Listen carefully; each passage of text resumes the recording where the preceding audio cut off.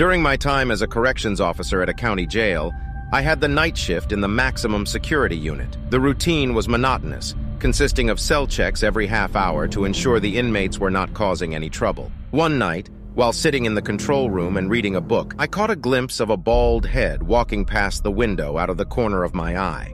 Confused, I quickly looked up to investigate the matter. However, upon searching the cell block and reviewing the camera footage, there was no sign of anyone in the area.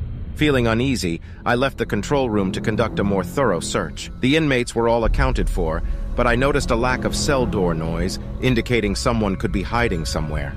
I called for backup and began checking every cell, making sure to count the inmates and test each door. As I approached the upper tier, an inmate at the window informed me that I had been early on my check and had been checking the doors. He also told me about the bald-headed man who was seen every night passing by the cell windows. This incident left me perplexed.